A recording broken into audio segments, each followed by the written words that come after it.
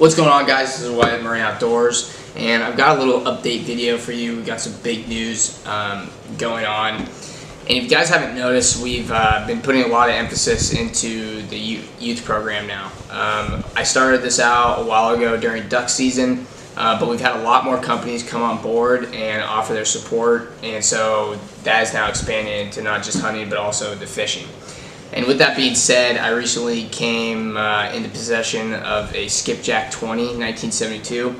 My uncle handed it down to me. It needs a little bit of work. We're working on it, a few pieces now, water pumps, stuff like that, new seals and everything. I'm rebuilding the outboard, make sure everything is in good condition, and then we're going to do some other engine work, and then most of it after that is just cosmetic.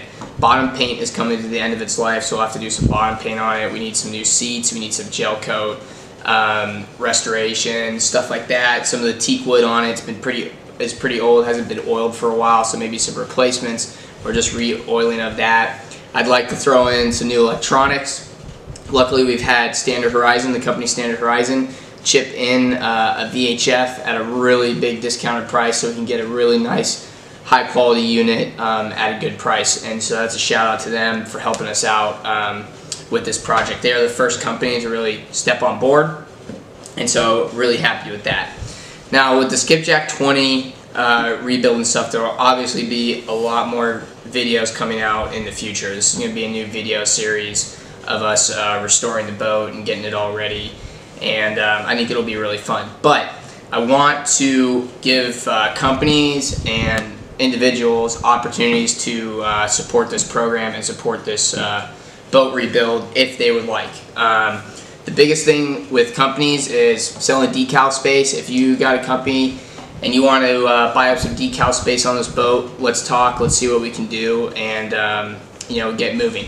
Also, if you're thinking that way, your company, you really want to take not have any other decals on the boat and stuff, my biggest thing is that we're going to need a new bottom paint job and stuff. So if you're willing to chip in on that, getting that bottom paint and everything, I think we can get work something out with decal space and all that.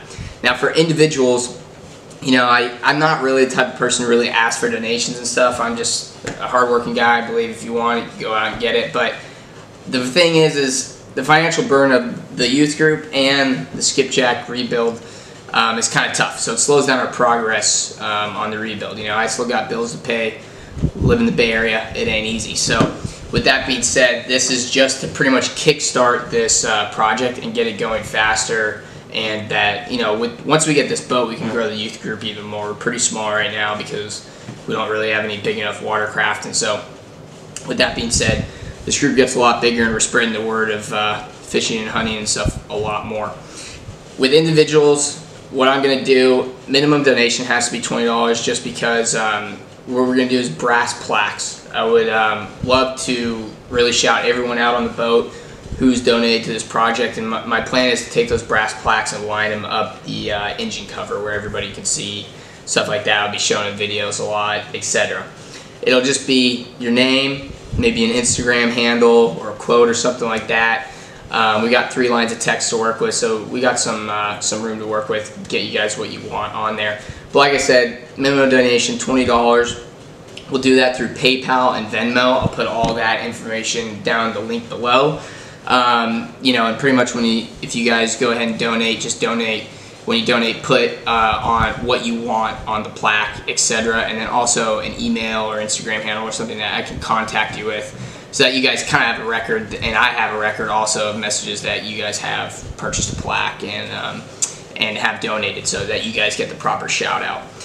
That's really what I can do. The other thing we can do, depending if you guys are looking to put in a little bit more money into this Skipjack 20, into this into donating, then maybe we can talk about getting you on the boat, getting you on some trips once the boat is done.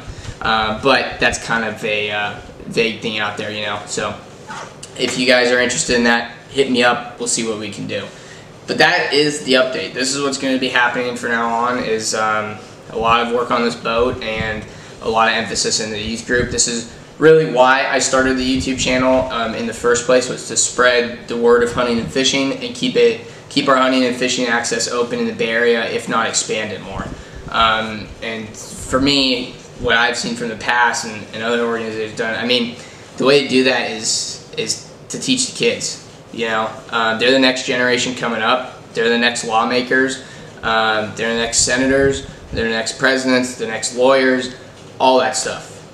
You know, I'm seeing it now. I am super young in the small amount of organizations that I am a part of. You know, I'm kind of limited on what I can do. I only got so much money to join all these organizations. But with that being said, I'm just seeing, I'm like the youngest person out there, and our sport, our lifestyle is dying, especially in the Bay Area. And so I'm trying to preserve it, and really just asking for some help from you guys if you want to join me in that. So I'm going to, in this video, we're going to put the first part of the rebuild. It's pretty much taking the outboard off, and you know, we figured out what was wrong with it. We needed a new C pump. It went out. The impeller ended up spinning on the shaft, and you guys will see that in the video. But we removed the inboard outboard, took everything apart so we could get up to all the seals and all that stuff. I have a shipment coming in of all those seals we can replace them with, and then that'll be nice and running. But I hope you enjoy, and I'll see you guys next time.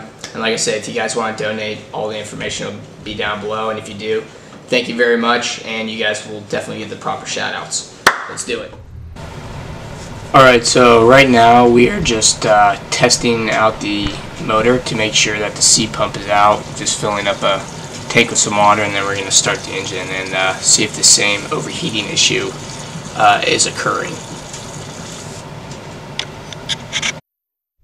Close.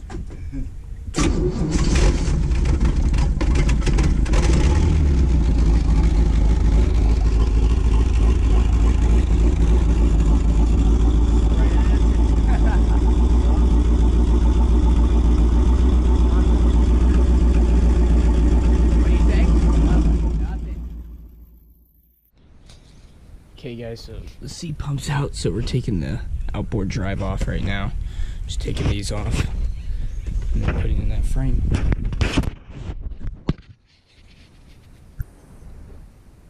From, say, there on to that, then we'll know that this thing has to be in that same position. And then we'll figure out that the one goes between the two. Because you almost have to take it off of there and look at it. Okay. You have to see the ball gear, this ball gear on this housing goes inside it like that, so you just draw a line like you know it. Okay, okay. Because they've been meshed that way for 100 years. You know, okay. So, okay, let me see if I can get something to turn this way. Cool. Yeah. Uh-oh, okay, it's taking the weight already. Alright. I don't know. Maybe you can See it from the top here, just barely. Yeah. I hope there's a little slack in it anyway. Okay, well, okay, that's good. Okay, let me get some grips on there. Okay. Hopefully it'll pull on. Oh, yeah, it's going. There it is. Let me make sure the wire comes completely out. Okay, we got the wire out. Oh, shit. Put that 2x4 under it. Just push it over with your, with your weight. There we go. I think maybe. Alright, guys, there's the outdrive off.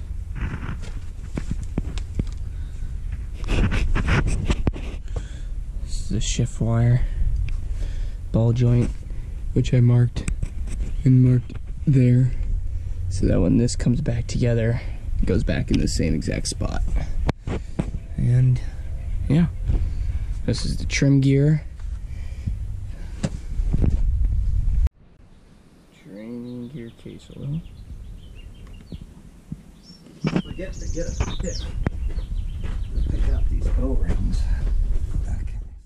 Okay, so now we've drained the oil and we've gotten the drive off and everything. This is just the intermediate housing on the Skipjack 20, so this is pretty much where the inboard meets the outboard part of it. As you guys can see, you can see the ball gear and all of that stuff, the exhaust, the trim gear, and the steering gear, all that stuff. So then once that is, as you guys saw the thing on the stand, we took the upper housing off of the lower housing. The lower housing is what holds on the prop and everything like that, and then this has the tilt gear and the exhaust and ball joint and stuff that is taking then taking the load from the engine and putting it down into the prop. Now the C pump is inside of the upper gear housing in a little cylinder, as you guys can see here, and so that comes out of it. There's a few stages to getting it out. You have to take the ball gear off. This is where the ball gear was sitting, not the hole at the bottom, but the hole at the top. That's where the ball gear was sitting. So you have to take that out, and then you take the center cylinder out. As you guys can see, this is the ball joint here.